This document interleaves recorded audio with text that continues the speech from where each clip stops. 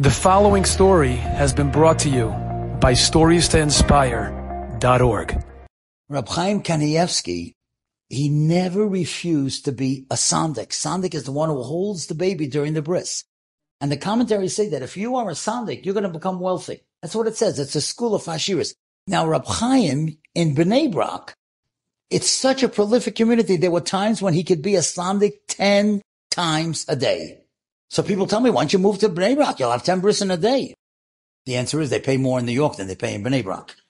But whatever. So one time in my life, I was fortunate to have Rab Chaim as a sandik. I'm very close with his family, the Grainemans, and they heard I was coming to Israel. They said, listen, if you come right from the airport, we'll have Rab Chaim waiting in the Beis Medrash, and we'll bring the baby there, and you'll be able to be the male. I feel so bad. I regret that I didn't hire a photographer.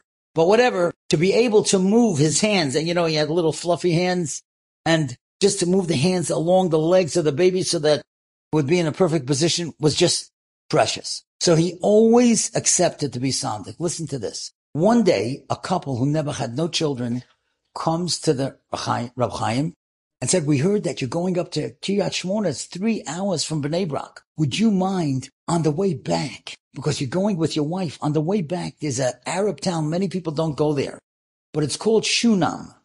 That's where the Isha Hashunamis is buried. And people say that those who don't have children, if they go to the caver, to the graveside of the Isha Hashunamis, that they'll have children. So would you mind, my wife and I will meet you there. You go to the bris, and then have your driver on the way back to Bnei Brak, go make a little diversion, go to Shunam, and my wife and I will meet you there. We'll pray together because we're looking desperately to have a child.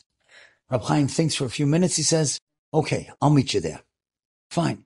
Rab Chaim goes to the bris. On the way down, he comes to the town of Shunam. He gets out of his car. There are 2 busloads of people, of couples who don't have children, waiting to pray with him. And Rab Chaim gets out of the car and he says, what in the world is going on here? Now, he didn't say that exactly, but that's what he meant, right? He said, well, what happened here? And the guy said, Rabbi, please excuse me. I told people that you were going to come to daven, so they also, they don't have children. This one 5 years, this one 4 years, this one 8 years. So Rab Chaim sees 2 busloads of people getting off, 2 couples of busloads. And he says, men on this side, women on this side, and we'll all pray. And everybody's davening and crying. And after 15, 20 minutes, he says, okay, everybody get back on the bus. Me and the Rebbetzin, we're going to daven alone up front. And that's what happens. He comes up front and he's davening with his wife. Now, I have a niece. Her name is Hannah Dollinger. She works in the Maine HaYeshua hospital in Bnei Brak, in the obstetrical ward. She told me she had a neighbor who was married for 8 years, had no children. She was one of the couples on the bus. She said 9, 10, and 11, 12 months after Rab Chaim was there with his wife, so many of these couples who never had children suddenly had children. So the couple who lived next to my niece went to Rab Chaim to say thank you. And there are many, many great rabbis who say, people come to ask us for blessings, but when things work out, they never tell us. But she wanted to go say thank you. So she went to Rab Chaim to say thank you. You know what Rab Chaim said? You're the 14th couple of those buses to have a child. You know what that means? You got to care for somebody. You got to daven for other people. Now, I want to show you something. I don't usually show this around, but I'm going to show it to you because I believe that in the time of Aseret Yemei Tshuva, we have to begin caring for others. I carry a card with me. Now, this little card, it started during COVID. I have on it a list of people that I pray for every single day. Men, women, and children. Now, what I would suggest, I know not everybody agrees with this, I would suggest pray for those that you know. I know many times we get a email or WhatsApp, pray for this and that. You don't know who they are. Doesn't mean anything. It's like a roll call. It doesn't touch you. But I know every single one of these. Men, women, and children, including a little girl in Australia who's got serious eye problems. And I know her Bubby very, very well. And if you have a card and you carry it with you, and when you say Rifa'enu, you're davening for these people, that's part of chesed. That's part of caring. And I'm telling you, when you care for others, Hashem is going to care for you. You know why? That's what David HaMelech says. Hashem tzilcha. God is your shadow.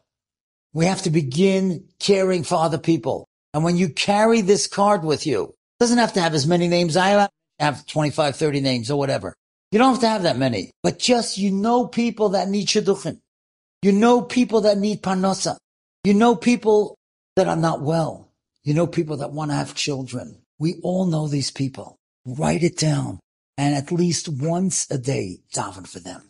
Hashem sees you care. He'll care about you. It's a guarantee. Hashem tzilcha. God is your shadow.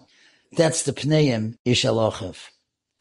Do you know that when his Rebbitzin died, when Rabbi Chaim Kanievsky's Rebbitzin died on Shabbos, Chol Hamoed Sukkos, her Yortzeit is coming up. So it was Shabbos, they couldn't have a funeral. So all his children, grandchildren, and great-grandchildren came to his house. And they all asked him, they said, tell us, what was Bobby's greatest midah? What was her greatest characteristic? So some people thought he would say, well, Shmiras HaLashon, because she always used to tell people to learn the halachas of guarding your tongue. Some people thought tznius, some people thought obviously. So you know what she said? You know what he said? Her greatest midah was savlanas, patience. He said, you know how many women came and she listened to all of them and she prayed with all of them and she cried with them. We have no time in the big cities in Toronto and New York. We're so busy doing for so many things. We have no time to listen. Listening is a chesed. Listening is patience, and that's what she had. And Rab Chaim said to his children and grandchildren, you know that some of them were not all there. And still, she had patience. And the more public you become, the more demands people make on your time, and then you're tested whether you have patience for the simple person. We have to have patience for everyone. That's really what it's all about. That was what Rab Chaim felt was her greatest midah. Enjoyed this story? Come again. Bring a friend. StoriesToInspire.org